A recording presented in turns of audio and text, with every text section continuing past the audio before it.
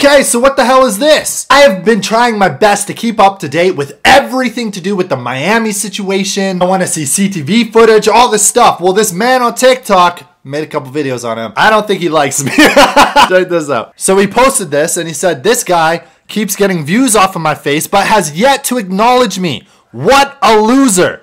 Bro, I acknowledge you, dog. This is little too much, 704. But here's a new video that he uploaded. So this man claims to have been inside the mall, and little too much, bro. I acknowledge you. If you're watching this, you can message me on Instagram. Honestly, I would actually love to even interview you because this guy has claimed to have been at the mall and whatnot. So I would even love to do like an interview straight up. I would, 100%. I told y'all, 3 Latinos opened a portal here. They are getting arrested same night.